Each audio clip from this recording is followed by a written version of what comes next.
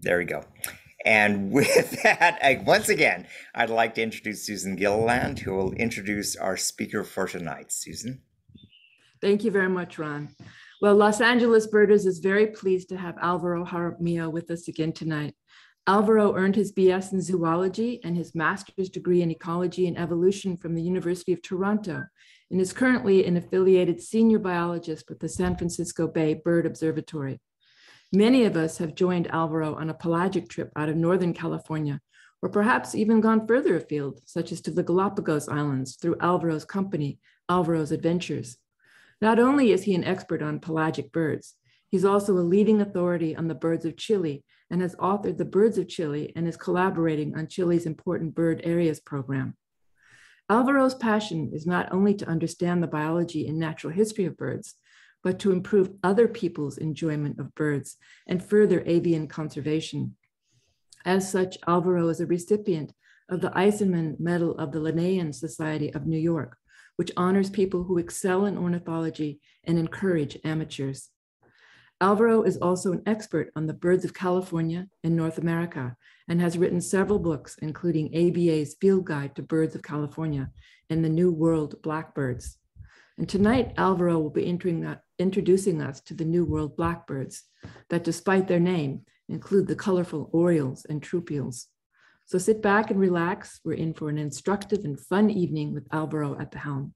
So please welcome Alvaro Jaramillo. Thank you. Thanks a lot for that introduction and for inviting me back. Let me start sharing the screen here, and hopefully you're seeing that. But yes. Yeah. All right. I'm often giving talks about bird identification. And last time I talked to you, I was talking about gulls. But this time, I think it's going to be a kind of a tour through the New World, the Americas, and through it, kind of telling you little stories about Icterids, New World Blackbirds, and a little bit of my experience with them, what I've read about them, what I've worked on with them, and also give you an appreciation for this family of birds, which is really, to me, I think they're the most interesting passerine birds in the Americas. Just incredibly cool birds. So I'm going to try and convince you that blackbirds are pretty cool. So if I have one person that says, yeah, those are pretty cool, I think I will have achieved what I wanted to do here. But I think one of the things that we have an issue with as birders is we are so often immediately uninterested in the common, right? We always are gravitating to the rare, but we forget that for a lot of people in North America, the red-winged blackbird was one of the things that first stuck out as like, wow, look at that, with the red epaulets and the black plumage. And, you first are sort of enthralled by this creature and seeing that it's doing all sorts of interesting stuff. And then you realize it's common and you forget to look at it. So I also want to see if some people might start looking at blackbirds more as the year goes on, as you sort of start thinking, I should look at what they're doing, what's happening, because there's a lot going on when blackbirds are around. So the real blackbird is a thrush, right? In Europe, it's called, the blackbird. And the name was transferred incorrectly to birds we call blackbirds, which are a different family, the Icterids, that are more closely related to warblers, our New World warblers, not the Old World warblers. So it gets confusing. This transfer of the name from the European birds to the New World birds also happened in Spanish. So the word for blackbird is tordo, and tordo is blackbird, tortoise, right? So we've done the same thing in multiple languages. And it kind of makes sense. A lot of these birds are black, but Icterids actually means yellow birds, like this, oriole blackbird. And there are, the crowbar joke was good. It's a good joke, but the crows are not actually Icterids. And it is hard to find jokes about Icterids. I get it. But often they are, these birds are confused with starlings, crows, and are they all blackbirds? Well, they are birds that are black, but they're not actually Icterids, New World blackbirds. One thing that I will point out about starlings, though, is that they share a way of feeding with New World blackbirds that is actually kind of unique, is they're able to open the bill with pressure. Like actually they have special muscles that are stronger and more rigid, to open the bill under pressure, to open up holes in the ground. And that is something that starlings do and New World blackbirds, but a lot of other passerine birds do not do that. So we have the yellowbirds, and some of our Icterids are indeed yellow, like meadowlarks. Others are indeed black, like Brewer's blackbird. And a lot of them have special patches of color, like, on the shoulders or on the head, et cetera, that are known as the flash colors. Now, my interest in Icterids started because I did my master's work on South American cowbirds, and then got so interested in this group that while I was doing my PhD, I started kind of collecting information about them. And eventually I left my PhD because I wasn't as interested in it as in finishing this book on blackbirds. So it's replaced my PhD to write this book with my friend Peter Burke, who was the illustrator and also collaborator in, since we were teenagers, we've been birding together. And so some of this comes from that book, but also a lot of things have happened since then. A lot of the taxonomy has changed. A lot of things have changed, and I've tried to keep up, but so much is going on that I'm obviously still behind. But if you kind of look at today's family tree of Icterids, there are a few things to look at. There's a group, these sort of, if you take each one of these groups back to their branch here, these are subfamilies within the family. So this whole branch here are the mainly blackbirds, the cowbirds, the grackles, the red-winged blackbird.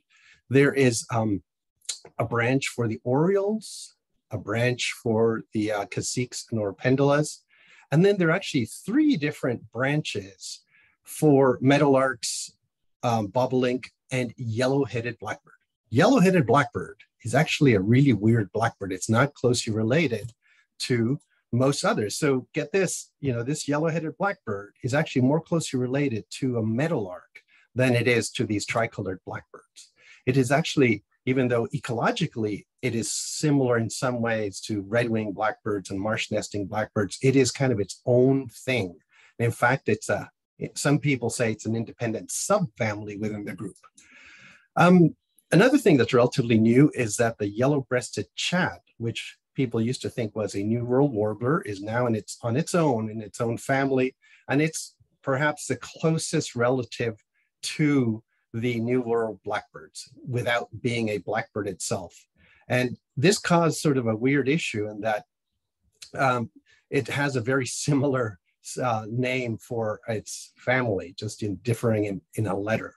But this talk, I'm going to tell you about blackbirds in the Americas throughout. And we tend to really make divisions between the different parts of the New World, in terms of North America, South America, but it sort of, in a way, it all sort of blends together in some ways. There's differences here and there. There are different avifaunal breaks here and there. And one group that is throughout the entire New World are the blackbirds, from Alaska to Tierra del Fuego. So not all of our New World birds are that widespread. So there are tropical members, there are temperate members, there are Caribbean members, they're all over the place. And I just put this other map here to show you that historically, we've shifted all around the place. Colonialism has happened all over the Americas. And in fact, when you really get down to it, North America and South America have more similarity in the history than they do differences.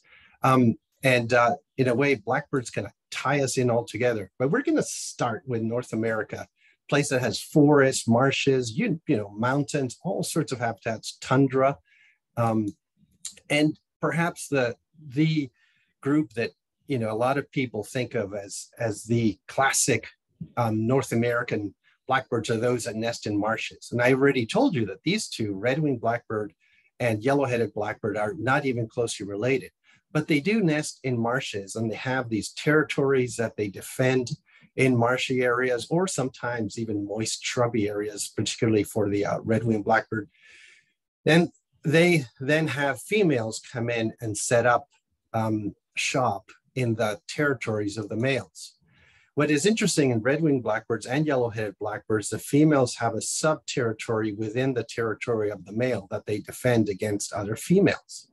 And this idea of polygyny, having more than one female nesting with a male, is not rare in the animal world. But one of the things that's, I think, interesting in the Icterids is that people studied it early on in the 60s and 70s, and they realized that only when a male had a really great territory, there was a lot of food right in that territory, would a female choose to mate with a male that already had a female associated with him, that he was already paired. So that second female decide, okay, this male I will pair with because there's enough space in here for me to raise my young, and he's defending this whole space. So what she was choosing, in a sense, is the quality of that space that male was defending, and decided that it was okay to mate with a male that already had a female. And that threshold of when a female chooses to be polygynous depends on the quality of the habitat. And there was an entire paper written called the polygyny threshold model. And it is based on blackbirds. And it's, some people say it works, some people don't say it works, but this is one of the first studies done to understand why a female would ever want to be polygynous in birds.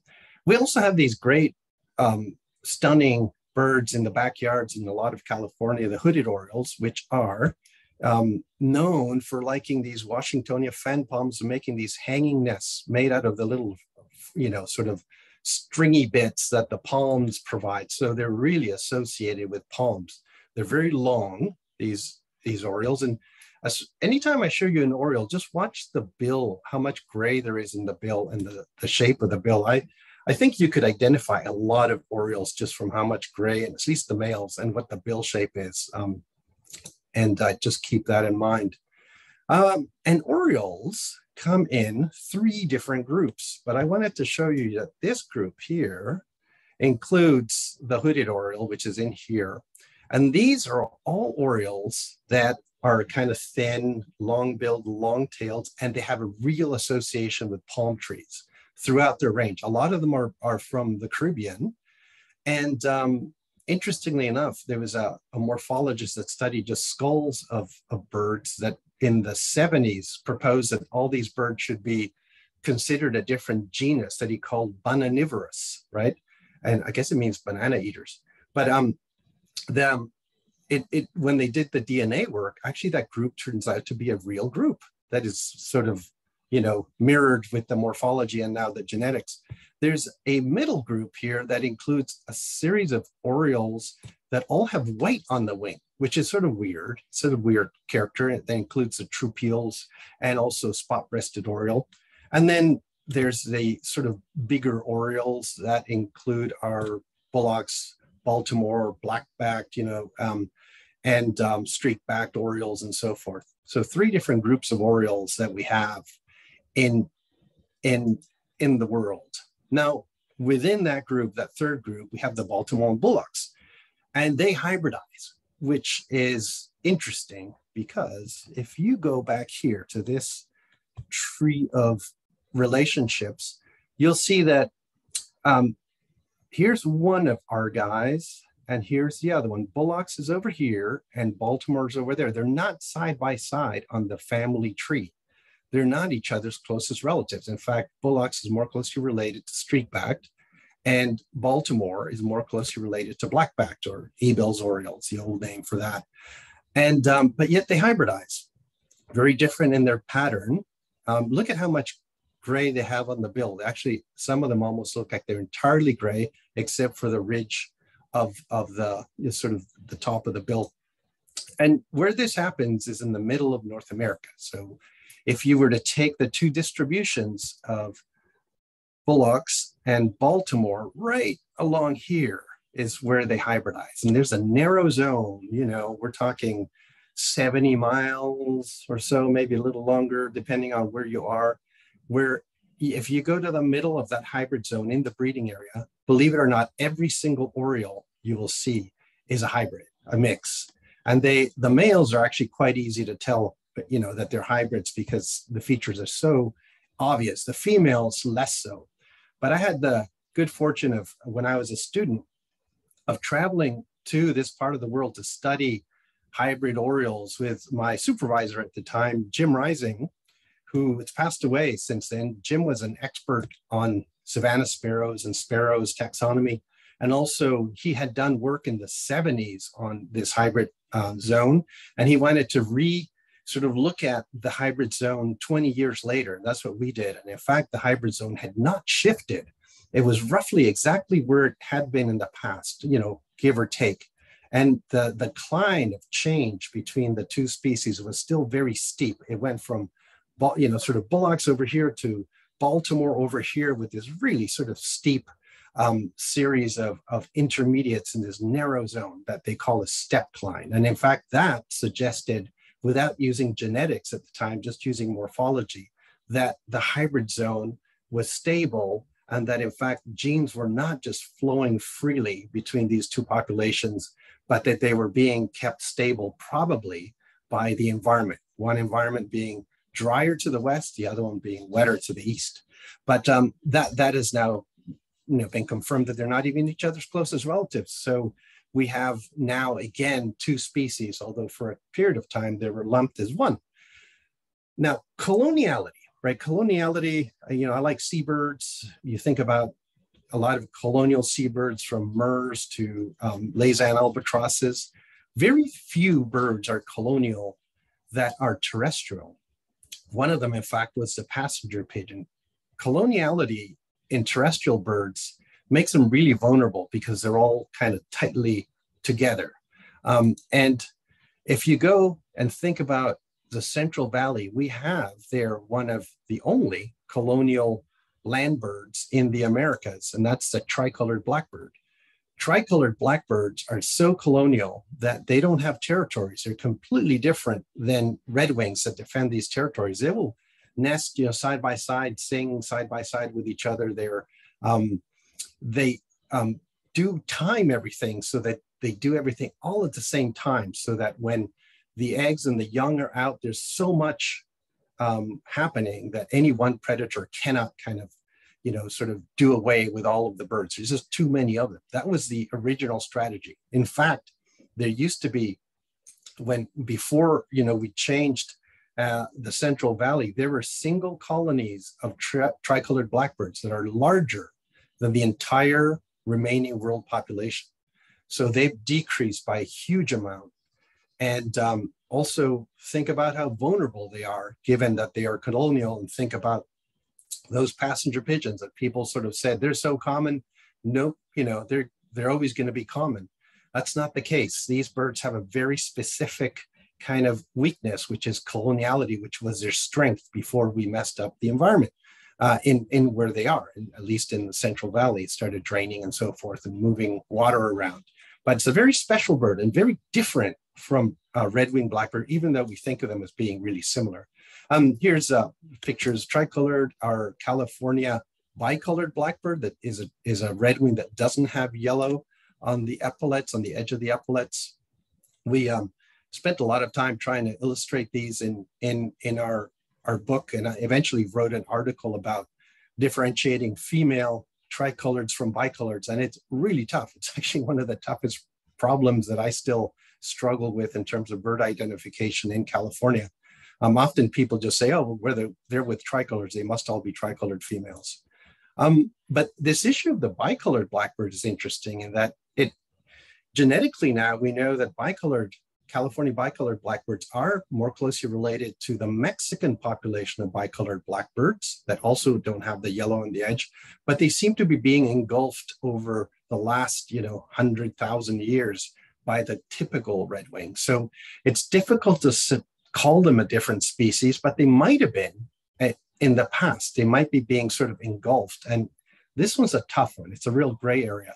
But in my backyard in the winter, I sometimes get both, females of both. And they're like night and day when you see sort of the California bicolored, very dark versus these northwestern redwings, Corinus subspecies. And they'll be right next to each other. They often, they don't flock together. They actually, when they fly off in each other's separate flocks. So it's something to sort of keep an eye out in various places in California. In the Great Plains, we have the meadowlarks, of course, that are, amazingly potent singers. Eastern and Western meadowlarks, very similar, but different songs. And let me play you, so you probably know the Western song.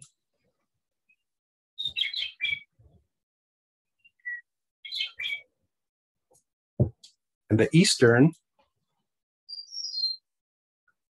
whoops, I messed it up.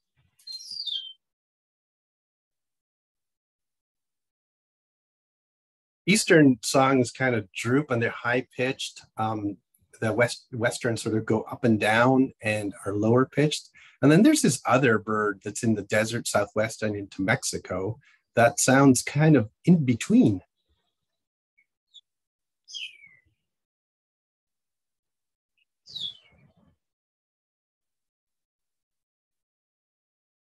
This Lillian's or maybe Chihuahuan meadowlark, I'm not sure what the final name will be, is similar in song to the Eastern. In fact, we consider it an Eastern subspecies, the Eastern right now.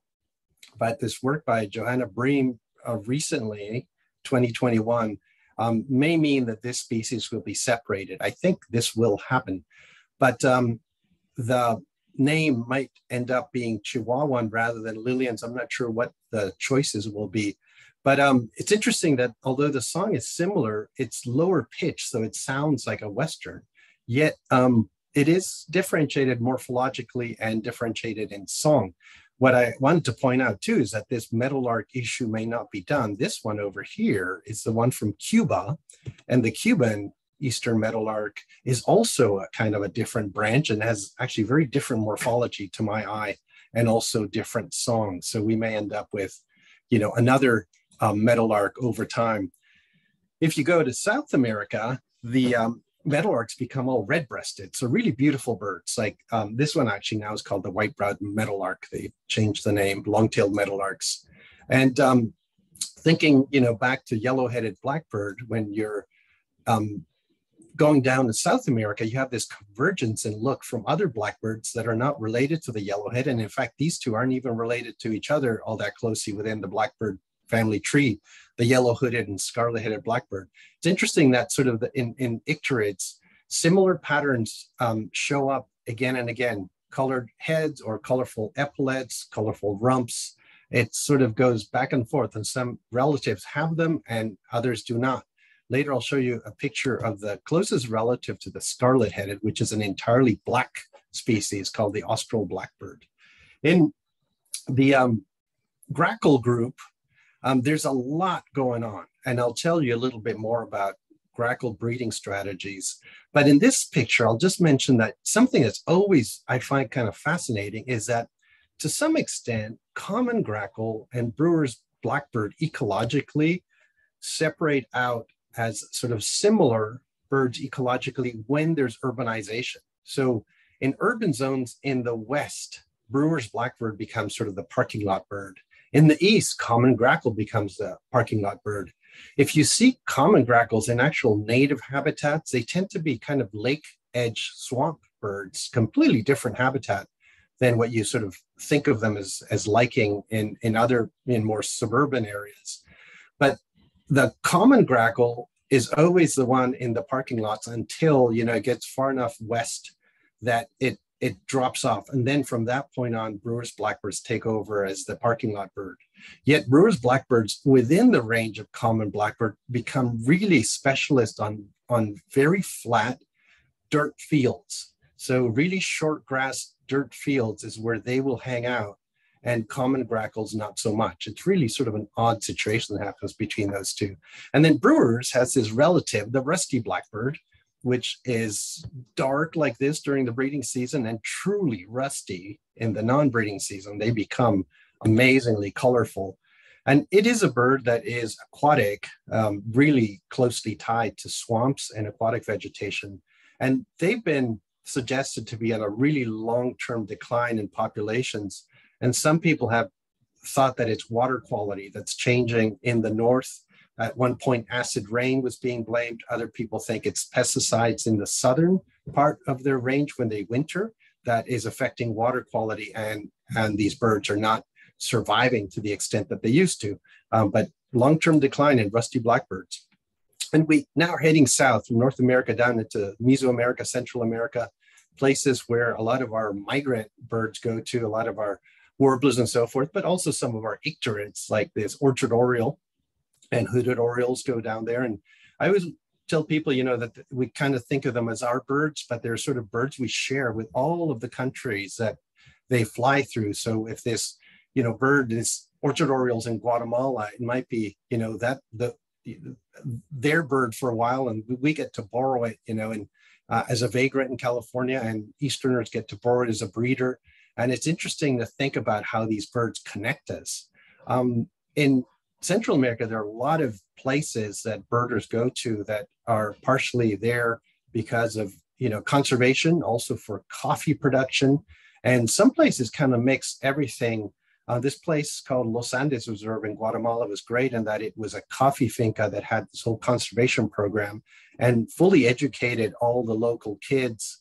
And I always thought that was sort of really great model for the way it could be in some places in that produce coffee. Unfortunately, they're not all like that, but Los Andes was a great spot and great place to watch birds like, black-vented oriole. Nearby, there were bar-winged orioles, which are really sort of an unusual species from that part of the world. This is the bar-wing.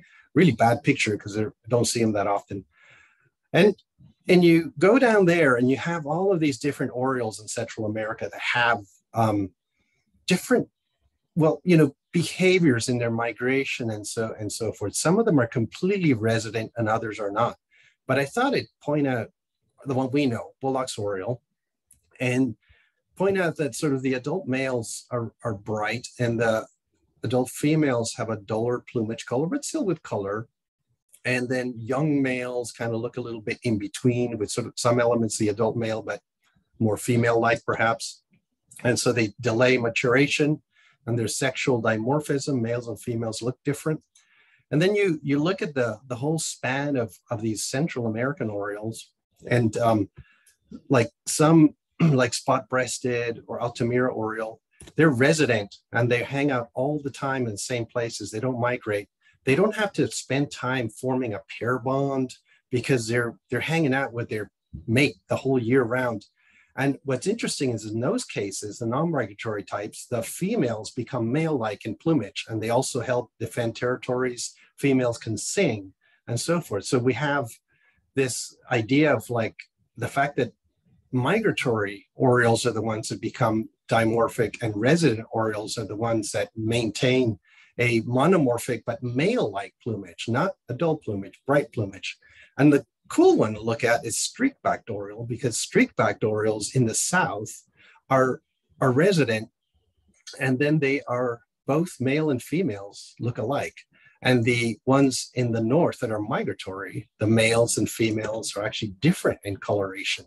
So within one species, although some people would separate them as multiple species, you get the two patterns of color. And great places to visit when you're in Central America, either in the mountains or in the lowlands. In the Petén, you can go to Tikal, watch the more blackbirds and watch, orange-breasted falcons. But one of the most, if you go there in the breeding season, one of the most sort of showy birds you will see is Montezuma oropendola, which are huge, colorful, and they do these crazy displays, right?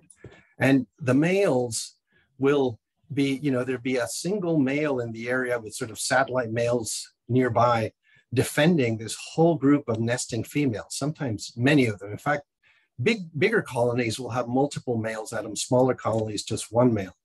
But what happens is the females are clumping to avoid predation, and they predation from monkeys and some raptors.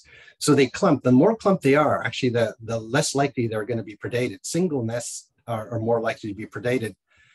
So they all come together because that improves their chance of surviving, their young surviving. But once they're clumped together, the males have evolved to sort of like dominate that group of females, at least the area. They don't dominate the females, they dominate the space. And then the females more likely mate with that male, although sometimes they run off and mate with another male elsewhere. And that way of behaving is actually super rare in birds. It's called harem defense polygyny. And it happens mostly in mammals. Like you can think of, red deer, elk, elephant seals, these, and multiple other seals and, sea lion groups that are defending a area where the females are clumping and the males become huge. The biggest differences of any, mammal size between males and females is something like an elephant seal. The biggest differences in male to female size are in birds is in the oropendolas. Actually, they are exactly doing the same thing. And the other group that does the same kind of thing are great-tailed and bow-tailed grackles. So harem defense polygyny so far, I think, only occurs in icterids, in the birds. And they have the biggest size differences between male and females of any birds, passerines at least, that I know of in the New World. I think anywhere else, I might be wrong. But that's why it seems to be happening. Song is interesting in icterids, and I'll play you one you might know, red-winged blackbird.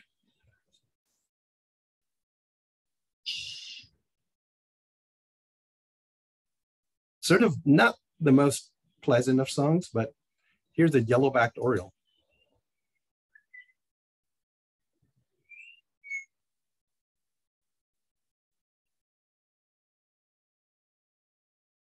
If you're ever in a place where there's yellow-backed orioles and you think you hear some guy whistling, walking down the trail, so sort of a jolly guy whistling, that's yellow-backed oriole. That's how you tell you're seeing a yellow-backed oriole, or hearing at least a yellow-backed oriole. The real variation in song, from sweet to raspy vocalizations. But one of the birds that I say is the king of all frequencies, because if you do a spectrogram, you have a song that has super low notes and then parts that are super high, in fact, beyond what most humans can hear. And the king of all frequencies sounds like this. And we can slow it down so you can hear more of what it sounds like, but it's the brown-headed cowbird.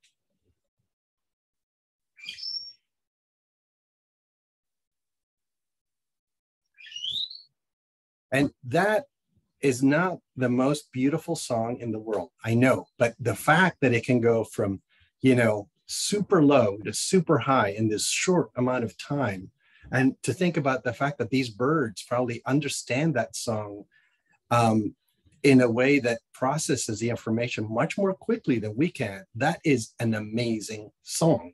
It's just not amazing to our ears necessarily. There are orioles, multiple orioles that actually will do mimicry, believe it or not. This is an epaulet oriole. Well, I guess it's changed names now, but variable orioles, the new name, that would do mimicry, and multiple other orioles will actually incorporate mimicry. So from Central America, we're going to pop over quickly to the Caribbean, and then we're going to go and finish off in South America, where I did some work on cowbirds. The Caribbean is like really complicated in many ways.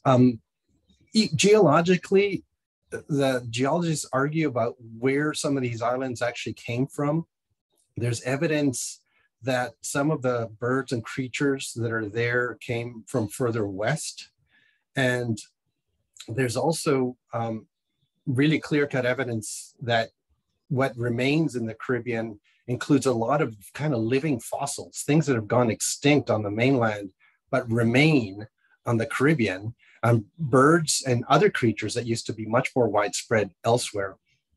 And, you can think of this mammal, the Solenodon, has a couple of species down there that's not found anywhere else on Earth, and its closest relatives are all in the Old World. The toadies used to be widespread in the Americas, in fact, some even in Europe way back, and they're only left in the Caribbean. The oldest lineage of New World trogons, New World, you can go on and on with this, like, the New World pygmy owls, multiple other groups. The oldest lineages are all in the Caribbean, not on the mainland of Central or South America. There are full-on families like the toadies that are endemic to the Caribbean, palm chat, multiple things that have now been split from the warblers and tanagers, one of them being the Cuban warblers. So this is an Oriente warbler. And, it's a great place to visit because there are multiple islands, lots of endemics, beautiful beaches, great food. If you go to Puerto Rico, you can also see things that are really rare, like the yellow-shouldered blackbird. That is a species that's restricted just a couple of patches of habitat, and it's suffered from habitat loss as well as cowbird, shiny cowbird brood parasitism. Its closest relative is in Cuba and Dominican Republic, the tawny-shouldered blackbird, or I should say Haiti, not Dominican Republic, it's on the Haiti side. And these birds have epaulets, just like red-winged blackbirds. And in fact, they're sort of relatively closely related to our red-winged and tricolored, but, actually different enough to be in a different subgroup. A place I always have wanted to visit, yet haven't been there yet, is Jamaica, that has multiple species that are unique, and every one of the islands seems to have endemic orioles or blackbirds of some kind. One of the things I really would like to see one day is the Jamaican blackbird, which is this funky blackbird with its long spiky bill that eats in bromeliads, those sort of, spiky bromeliads that are up in the trees. And over there, they call it the pine sergeant. While I think its song, the Jamaican oriole, which is a kind of a weird greenish looking oriole, is called the Anti-Katy. So looking forward to my first visit one day to Jamaica. Where I have been, though, and is really interesting, is the Lesser Antilles, all these little islands, south of Puerto Rico and north of Trinidad and Tobago. All the red ones here have volcanic activity or volcanoes. And then the ones that are on the outside actually are limestone. So we have two different geologic formations. And one of them, Guadalupe, has both. Actually, it's two different islands of completely different origins stuck together. Montserrat is a place where I visited once to try to scout for a tour. And it's known as the island where the half of the island was wiped out by this volcano, Soufriere Hill. And we nearly lost a species of oriole due to this volcano. But when I visited, I actually got to see the volcano spill out ash and do just amazing things. And it's far enough away that, the geologists have sort of deemed it safe. So people now visit Montserrat and you can see the survivor, Montserrat oriole, which is again one of that banana group, the bananivorous, long and associated with palms often in some parts of its breeding, at least to get the way it makes its nest. And another island, Martinique, has another oriole, and St. Lucia has a different oriole. A lot of these Caribbean orioles have almost like umber, chestnut, orange colors that are really, really attractive. And they're not always very common, so it takes a while to find them. The Lesser Antilles are great also for endemic parrots, multiple parrots that are also, again, kind of different from the ones on the mainland. This one's called the Vinci. That's the national bird of St. Vincent. And people say it has the colors of the flag, the Vinci. And Dominica is a great place for parrots as well. One of the things that struck me when I was visiting these different islands, that if you go to the different islands and you look at the care of grackles, which are often quite common, not always common, all the ones in the north of the Lesser Antilles had females that were very pale like this.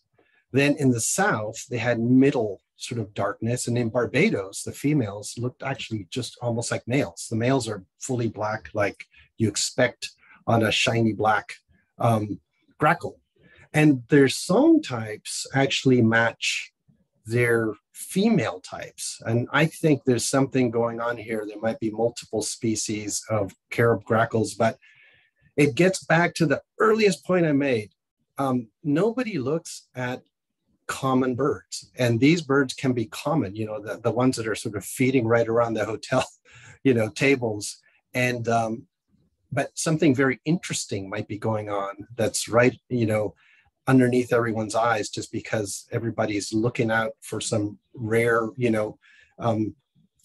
warbler, it's different whistling warblers or something else elsewhere, rather than back at the hotel where some new stuff might actually be discovered. Lesser Antilles have these crazy wrens, house wrens. These are all actually considered house wrens currently. There's a proposal right now. It might have to be revamped later in the AOS committee to separate these birds as different species, but they look different, they sound different, they have really different habitats depending on which type there are. But all of these currently are considered house wrens, and let me tell you, they're not. There's something else going on. And as we get, to South America, you sort of think of South America in the north, the tropical part, more oropendolas. There's multiple species of oropendolas, some in the Andes, like the russet-backs and olive oropendolas in the lowlands, green oropendolas, crested oropendolas are often the most common. And I wanted to play you crested oropendola because this is again a picture of the sound of this bird song.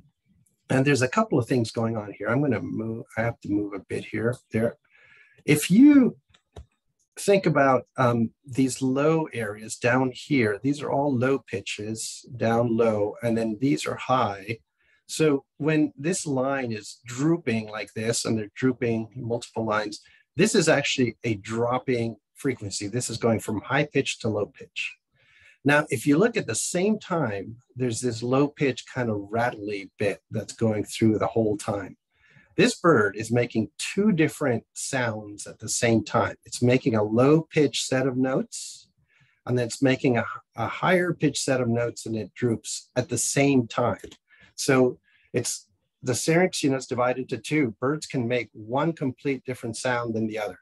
The way I sort of try to think about this is, can you imagine if I was talking to you right now, and at the same time that I'm talking in English, I'm talking in Spanish, right? If I could do that, that'd be really cool. But birds can actually do this. And then it's doing this while it's, dropping, like it's sort of half upside down on a branch, and it's making these two sounds.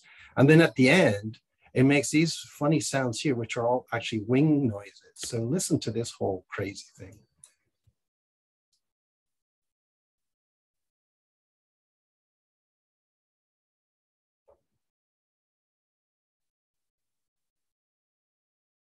It's a crazy song.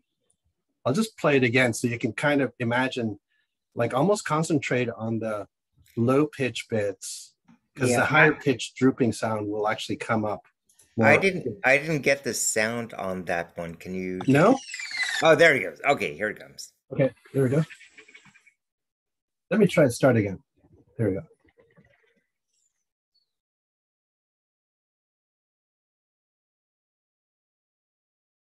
Weird. Hopefully you heard that one. Yeah. No, that time it didn't hear it that time. Heard it the second time, but not the third time. Oh, okay. Try once more. Let's see.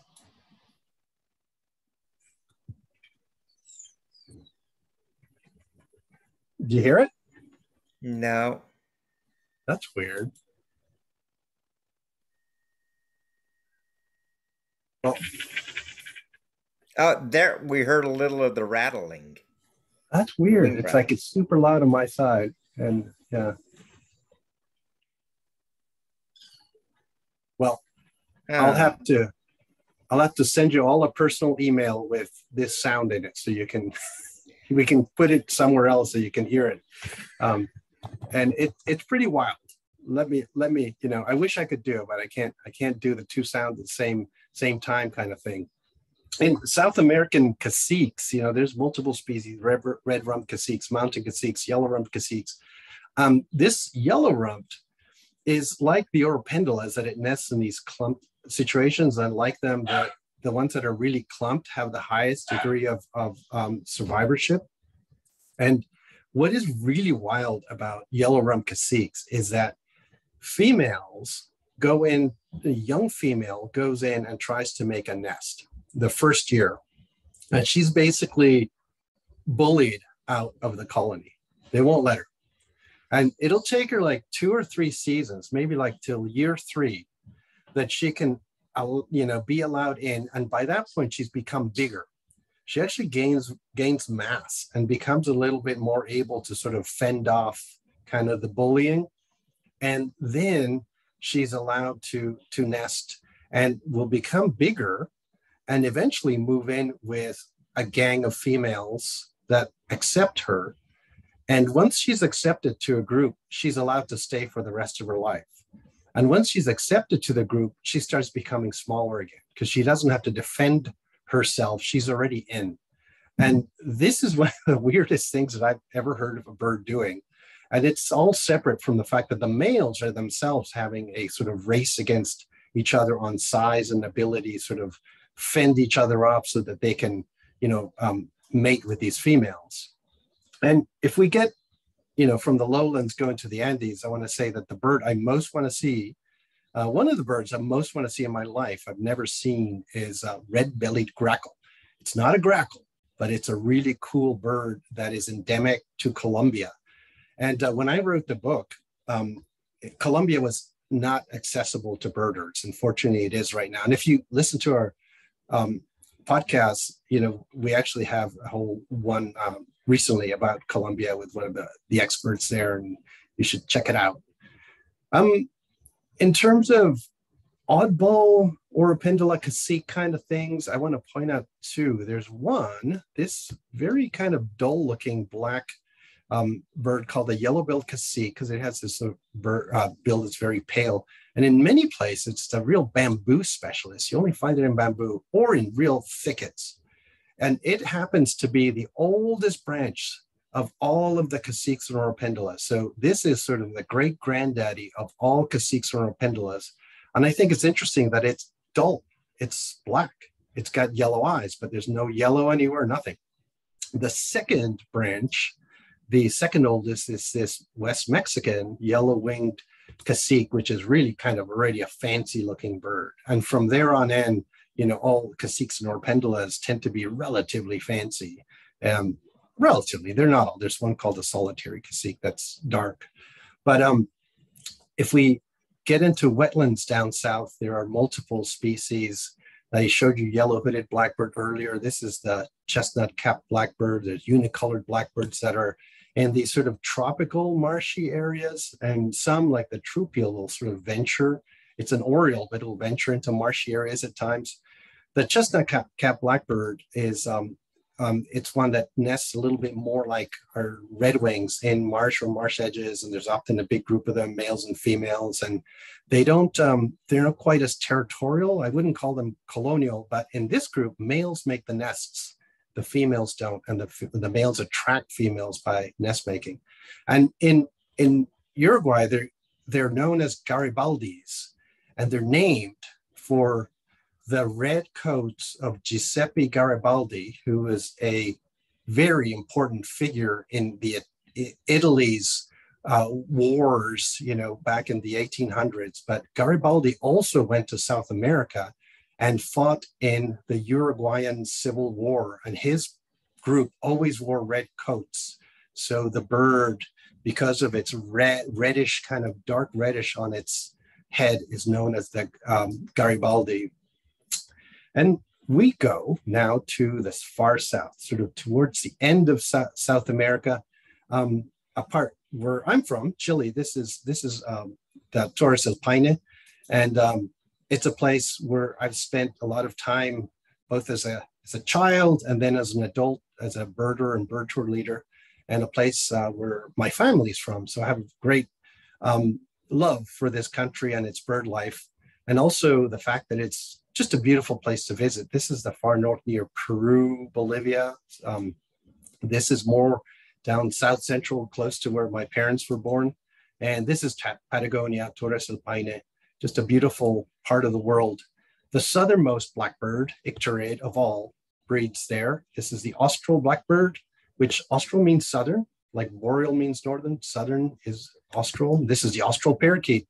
So a lot of birds here are called austral this, Magellanic that, southern this. And this is the one that actually that red, scarlet-hooded blackbird is related to this bird, even though this one has no flesh color. When you get down here to the pampas, some of it, and some of the Patagonian grasslands, they look similar to parts of North America, except for the rheas running around, except for the fact that the, marsh birds, yellow marsh birds might be around. And in some places, it's a little bit more habitats we don't see here, like this palm savanna in Uruguay, and the cowboys known as gauchos down there. Yet there are a lot of marsh nesting blackbirds, just like this scarlet-headed and this yellow-winged blackbird. And one of the interesting things is to contrast marsh nesting blackbirds, Icterids down there with the ones up north.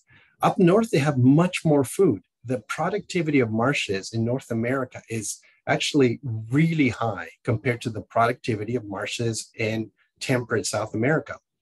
And that means the number of bugs essentially and stuff being produced. So they have less food in South America. And many of these marsh nesting blackbirds in the South are never polygynous. And in fact, this scarlet-headed forms pair bonds that it maintains year round, and the males and females are exactly the same in coloration, completely different from northern marsh nesting blackbirds. We have bobolinks that winter there, and bobolinks, at least in the northern part of that southern section of South America, bobolinks are cool birds. They look cool, they sound cool. They have one of the longest migrations in the New World of any land bird, any sort of passerine bird. You can add a couple of swallows there, barn swallow, cliff swallow, maybe Connecticut warbler, Swainson's thrush, older flycatcher, but bobolink is truly marvel in migration. They're also unusual in that they have 2 entire complete molts per year. So rather than having, shedding the wings only once a year, like most birds, these birds do it twice. And I'll have you guess what other North American bird has 2 molts, and you have to think about something that migrates a good distance. So keep that in mind. This beautiful Icterid, the saffron-colored blackbird, is rare. And the black and white monjita, which is a flycatcher, is rare as well. They both need old growth grasslands, and they appear to collaborate. It's an odd situation, but William Belton, back in the day, he noticed that when you saw one, you tended to see the other. And his theory is that what the monjitas do is they sit up higher, the blackbirds are all down low, and as the blackbird flock moves through, they scare up bugs. And the flycatcher, the monjita, eats the bugs. And if a raptor or somebody comes, the monjita lets the blackbirds know, and then they all seek cover. So they have like this relationship where, the right hand helps left hand. And it is sad to see that this situation is becoming less and less common to see as these 2 birds are becoming rarer due to habitat changes. But I've seen it, and it's really quite interesting to see them kind of both going along together in these grasslands in Uruguay or northern Argentina. Cowbirds are common also throughout the New World, and in the far south, there are multiple cowbirds. This is a rufous collared sparrow feeding a shiny cowbird. And if you look at sort of other species of cowbirds, we have shiny, we have our brown-headed, we have our bronzed, and there is also giant cowbird. And these birds, you might have heard of the bison story, right? That they are brood parasites. So that's why that sparrow was feeding that cowbird. They trick other birds into feeding their young, laying their eggs into the nests of sparrows and vireos and all sorts of other species. And the idea that people proposed was that these cowbirds would follow the bison, and then, brood parasitism sort of evolved through this magical way And then they didn't have to stay in any one place and nest. They could just drop eggs all the way along and follow the migration of the bison. Unfortunately, it's not true, because by the time cowbirds got to North America, they already were cowbirds. Cowbirds evolved in South America as brood parasites, actually parasitizing oropendolas and other blackbirds before they became generalists. And by that point, they got to North America, and they might have gone, hey, bison, I love this, and then been able to sort of roam with them freely. But it's not because of the bison that cowbirds became brood parasites, which is often what people are told. This is the giant cowbird. And I won't say too much about it, except that if you have heard of the whole story of Thayer's gull and this guy, Neil Smith, that made up all of his data and kind of fooled everybody into believing that he'd figured out that Thayer's gulls and Iceland gulls were different species. When after he left the Arctic, he went to work in the tropics, and he worked on cowbirds. He worked on giant cowbirds and oropendolas. And he also had this amazing set of papers that appear to have been made up. They're completely fibs, complete, generation of false data. And I won't say any more about that. You can ask me questions about it later, but it's pretty weird. But so I studied cowbirds, and I'll sort of end with this bit. And you're going to ask why. And to put it into perspective, when I was a student, an undergrad, I had an after school job that was not that different from, the movie High Fidelity, but except we weren't selling records. We were selling books. And I worked at a bookstore that was essentially just about travel and nature. So we had all the field guides, we had all the maps, we had all the travel books. And sometimes in the middle of the day, nobody came around, and I just sat there and read books. And one book I read was The Naturalist in La Plata by this guy, William Henry Hudson. And Hudson was a superb writer. He grew up in Argentina. He moved to England. He was one of the first members of the Royal Society of Protection of Birds. He was an avian conservationist before it was cool to be a conservationist. He wrote with detail on the behavior of birds. And he wrote about cowbirds. And he wrote about shiny cowbird and this other cowbird in Argentina called the screaming cowbird. And they're very similar. Screaming is not as shiny, and it's got a thicker bill. It's got a little more reddish eye. It's a little different. But what's really unique here is that a shiny cowbird is like our brown-headed cowbird. It parasitizes all sorts of species. Screaming cowbird in that part of the world only parasitizes a bird called the bay-wing.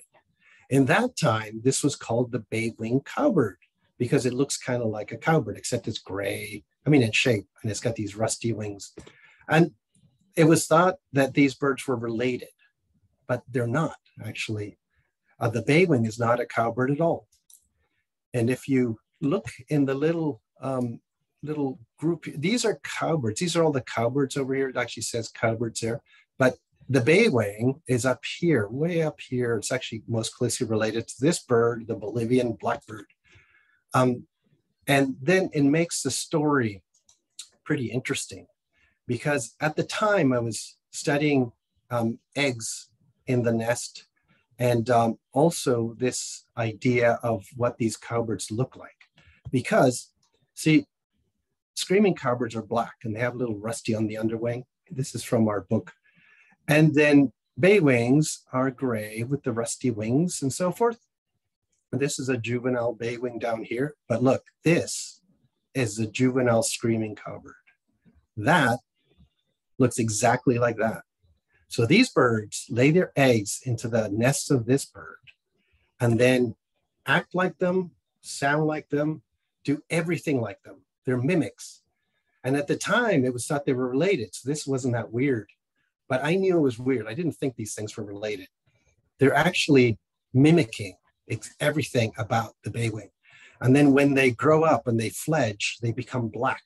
And you can see this one still has some of that color left over. So here is what these things look like. This is the most amazing thing. This is the adult bay-wing. This is the adult screaming. This is the juvenile screaming. This is the juvenile bay-wing. the way I used to identify them was by the shape of their nostril, and to some extent how dark the lores are. And if you saw the underwing, the screaming has dark underwings versus the baywing has pale underwings. But most of the time, you could not identify them, or you had trouble even in the hand. You have to look at really specific features. It is the coolest thing I've ever seen. I mean, I get goosebumps thinking about this still, that these birds have evolved to look like the other one, to fully trick them, like really, really trick them into raising their young. And so there you go. I think they're among the coolest birds in the world. And I told you a bunch of stuff about them and my experience with them. And hopefully I've convinced you that they're pretty all right. And if you're interested in bird trips, Alvaro's Adventures, or we have this new membership site with bird identification information, birdingyourbestlife.com. But thank you so much. Hopefully there's a few questions. That was wonderful, Al. Thank you very, very much. And yeah, we have quite a few questions. Yeah, but thank you so much. You should stop the share here. Oh, there you there go. you go. But while we're waiting for more questions to come in, can you talk a little bit about, we all love our old Mugulls. And then AOS changed the name. Can you tell us a little bit about what you've done with your request? I wrote a proposal to go back to Mugull. Because I like Mugull. Because the name Mugull was, at least in our modern world, applied just to the New World population. So the one in Asia, Europe, there were two names for that: common gull and Kamchatka gull. Right. So there was already sort of a division in English names that made sense to most people who are alive right now. And it's really parallel to, black scoter was separated, common scoter, and velvet scoter was an old name, white-winged scoter. And I didn't think there was a necessity to change names. And I think that confusion is greater if you actually change the name, although the reason they were changing the name was to minimize confusion. I think it's increased confusion. I also think that names that have been, that there's this idea of maintaining or reverting to an older name, and that's called stability. And I think in this case, most living people never knew short-billed gull, which was an old name. It actually is a valid name. But I think there's an element of, we have to think about this today and the effect it has on people today and the confusion it creates today. It's a different world than it was even 30 years ago in birding. And this just, to me, was not necessary. And we could have kept, I think, a cool name. Like Mugull just sounds nice. I don't know. It even gives you an idea of something cute. It's a cute sounding name. More so than small, short-billed gull. That sounds clinical to me. I don't know. I know. There's multiple arguments as to why, and why it's happened. So John Dunn says the gull motion failed unanimously. And I think that is not a good thing for the committee, tell you the truth, because I don't know why they would, do that and be inconsistent and then not want to sort of look through this and think about people that use these names. And it might be a reason why that committee may not need to do the English names. They should do the taxonomy, and the English names should be done by a different group of people. It's my thought, but, Oh, well, Mark, there are a few questions coming in. There are. We could go get back to. I didn't choose to talk about the Mugull, by the way, John. I know that was wrong. No, I twisted your arm. Ron set you up on that. I didn't mention. You should say. Yeah. On taxonomy updates coming up in the future, so we can, sort of put that kind of discussion off to when we have a full discussion of in October with Great. John and Kimball. And All right. and I should say that I am part of one of these committees, and I'm part of the South American version of this committee's of the AO's committee. So I know how they work. I know, I'm not going into this sort of. I just think somebody needs to start, trying to make people realize that they're not doing this in a vacuum. That it affects, hundreds of thousands of people when you change things. And it has to have some kind of cultural, thought, that it ceases to be science when you're talking about English names. The science is the taxonomy. The English name is now a cultural realm, so I think it's two different things. So Well, Okay. great, No, thank you. great, This thank is very, very interesting, and Ron set you up for that. Sorry about We that. should get back to Icterids. I just want to put a comment that Lance made regarding rusty blackbirds. The breeding bird atlases are underway in Maine, Ontario, Newfoundland, and New York, so more information will be available in a few years. The atlas in Quebec also finished recently. Those states and provinces cover a significant fraction of the breeding range, so we will probably know more about rusty blackbirds.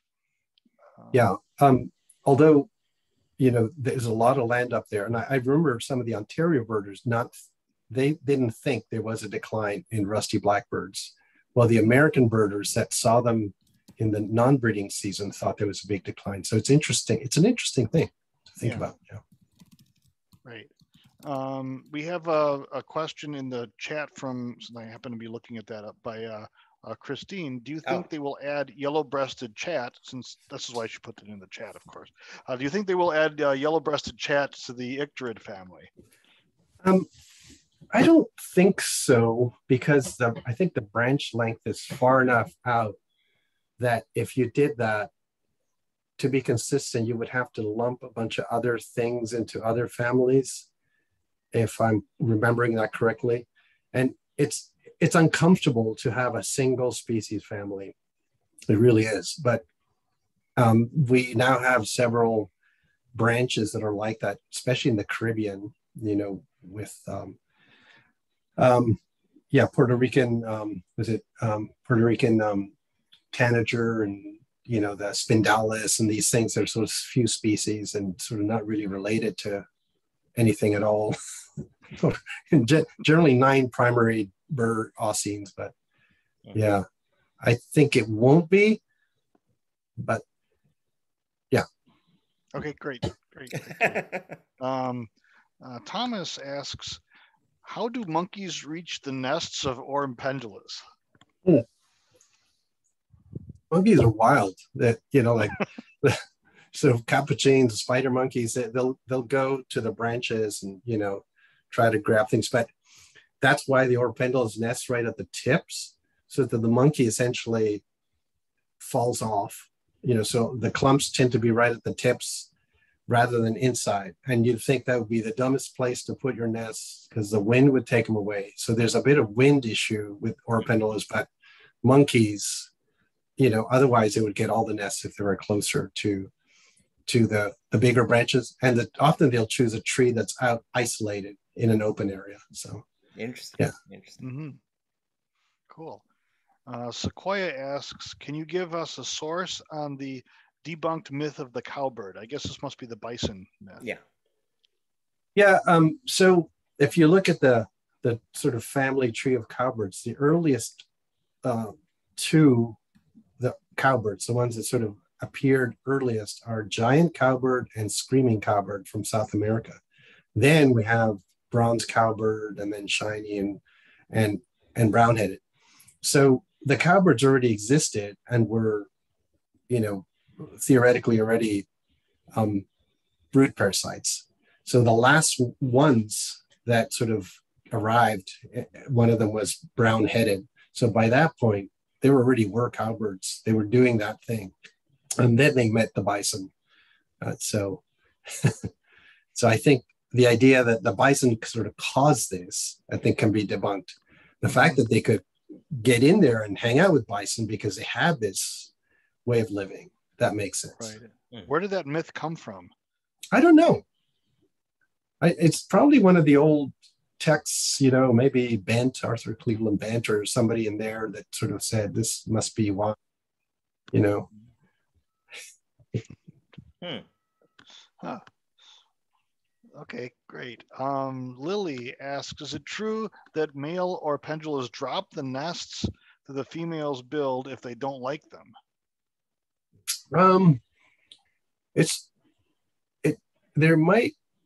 There's probably a lot going on, and some of it that I haven't kept up with. But it's likely better for the male to actually, not do that. And it's possible that they do that when they're aggressive and they're chasing other males around, and sort of everybody kind of gets in the fold, the messiness of it, just like, baby elephant seals getting squished, in the tumult of mating. Yeah. Mm-hmm.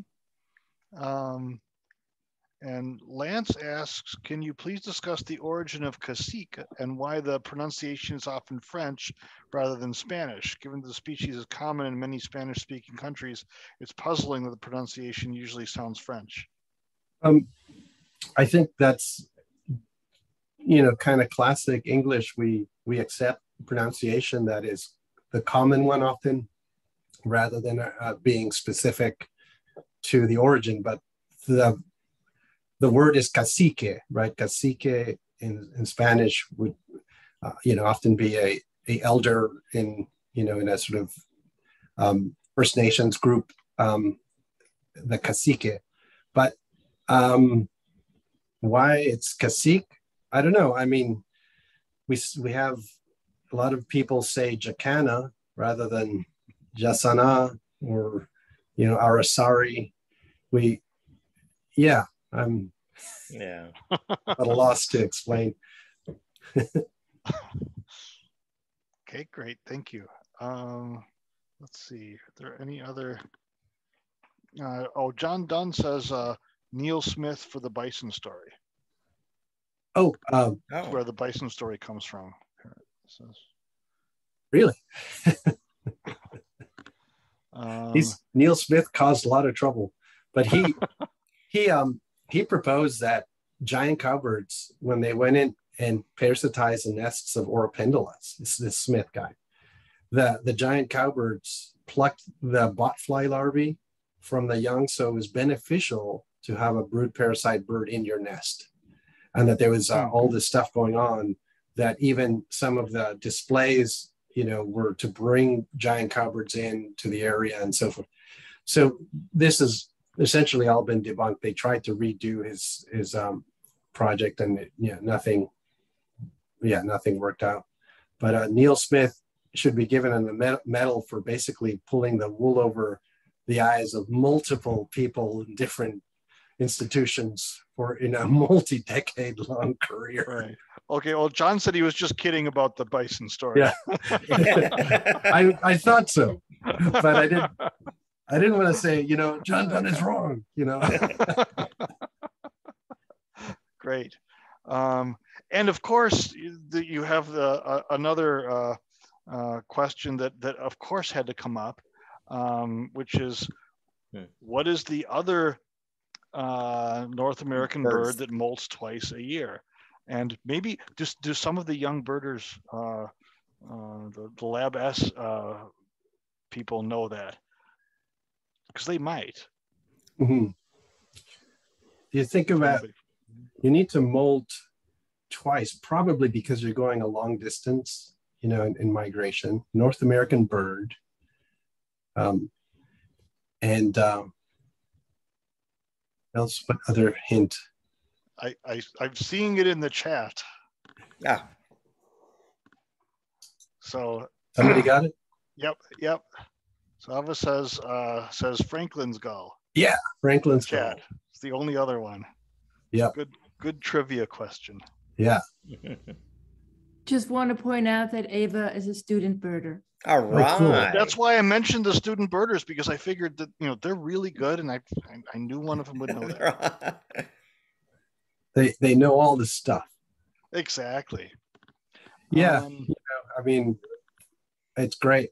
Young birders are always so keen, and uh, also just gobble information up, and that's super to see. I mean, I started as an 11-year-old myself, so I remember. That is awesome. So we have a few more Q&A questions. Lance asks, which icterid is probably in greatest danger of extinction? Ooh, it's a good question. There's, I haven't kept up with some of it, but there's Forbes blackbird is in this little set of spots, in Brazil, Selva Cacique. The yellow-shouldered blackbird is probably okay because it's in Puerto Rico and it's getting a certain amount of funding. Probably missing Montserrat oriole is likely okay, but it's in a very small population. So yeah, I'm probably not answering the question, but there's give you a few things to research. Great. And Lily asks, do you think that the bicolored blackbirds could have been a separate species sometime in the past before being engulfed by? Yeah, I think so. The genetics show that really weird. I didn't think that. I thought that the Central Mexican, there's a population that's bicolored as well, and they look very similar. I thought that was an independent thing, just sort of happened to look alike. But it turns out that ours and theirs, the Mexican and California, are more closely related to each other. And I do think that they sound different, the call notes. The moment I get to a place that has sort of typical red wings, the call notes to me remind me more of Brewer's blackbird. There's a lot going on. And I say it's kind of a really gray area. Some people might still consider them different species. Others might be hesitant because of this weird history that they seem to. And then in Mexico, there's one place where they actually don't hybridize with the local redwings, and another place where they do. So that's in between too. So yeah, that's a question that needs to be kind of tackled with more data. Great. And we have another question by John Dunn. Tell us about bronzed cowbirds in that females are of two colors. Both are scarce in West Texas, but what about the Isthmus of wherever that is, Tehuantepec? I don't know. The division of sort of Eastern bronze cowbird and Western bronze cowbird needs to be looked at in more detail, and maybe the genetics folks could get in there. And there's also this isolated population in northernmost Colombia and called the bronze brown cow. There's a lot going on that I don't know much about, except it's like a little, hopefully somebody will look at this. I do think, though, that in gray-tailed grackles, the Western gray-tailed grackle is so different in voice, and even some aspects of its nesting habitat and so forth from the more Eastern gray-tailed grackle that bears more study, and the genetics show also some that support that. Great. Let's see, do we have any more questions? I think we're out of questions. I'm out of answers. Here's a good question by Lance. Oh, two more questions. Okay, they're popping three more in. questions. Wow, we're getting rolled over here. Lance asks, when will the next edition of Birds of Chile appear, and what will change? Ooh, well, that's a complicated question, because we've actually wanted to do that book, but we haven't been able to because of sort of, I wouldn't call it contractual stuff, but what's going on with another Chilean book that is out there in the market. And we may not be able to do anything until something is resolved there in terms of the publisher deciding our book is done, if we're done and we're, have the rights back, then we could redo it. But, yeah, it's one of those things like that's kind of beyond our control. But maybe we should do an app, and that's the way to get around it. But what would change? We would, we would add a few species, sort of splits and update some of the plates. Not all the plates are maybe up to the caliber of what we would like them to be at this point in time. And we've learned a lot about identification of certain species. Oh yeah, lots. Yeah. Mm-hmm. Great. Britta asks, if I could only go to one island you recommended, which one has the most varied number of icterids? Number of icterids. That's a good question. I think the island that has the most, I think it's still the case, has the most number of endemic birds in the Caribbean is Cuba.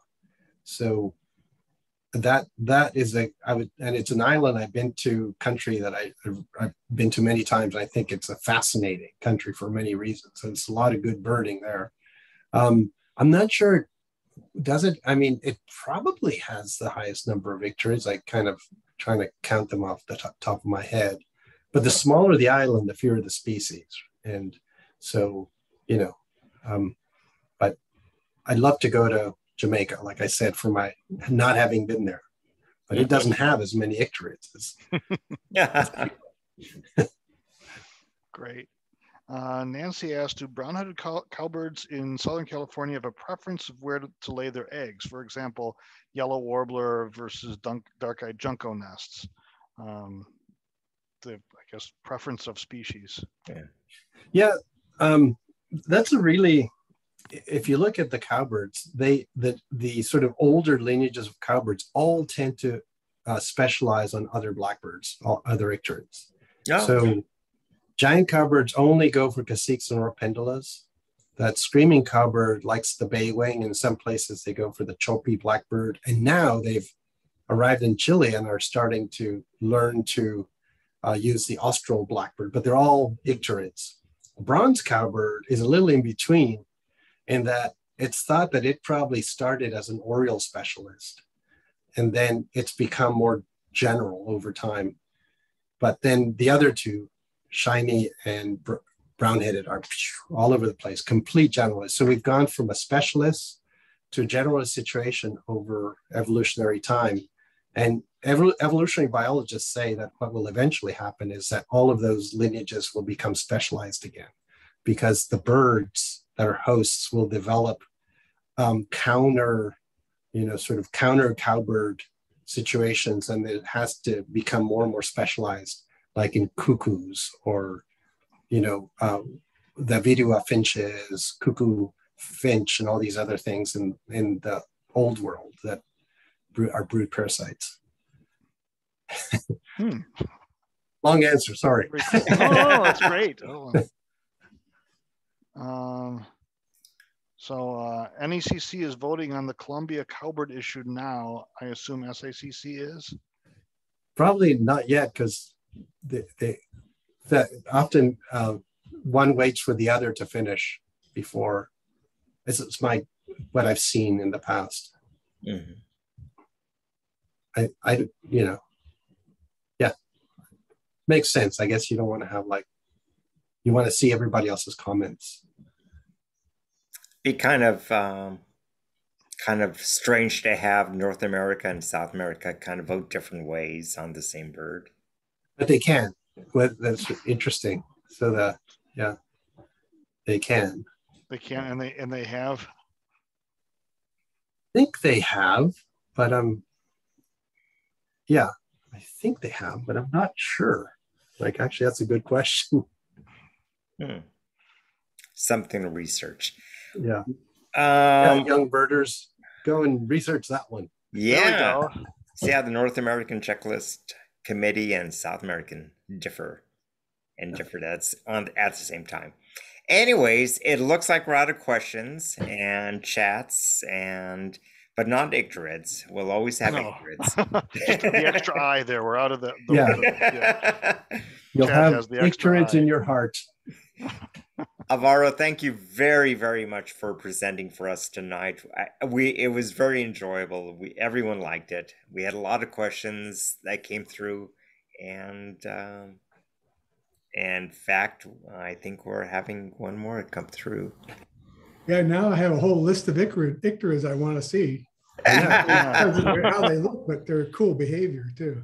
Yeah, no, they really are pretty neat. I'm not sure what John Dunce is. I'm not sure what that is. John asks, WGAC pushing this. Is it the Colombian cowbird issue again? I'm not sure. I don't know. No. I don't know, but I do want to say that, you know, I there was a part of my life that was so dedicated to these birds, and it's a long time ago.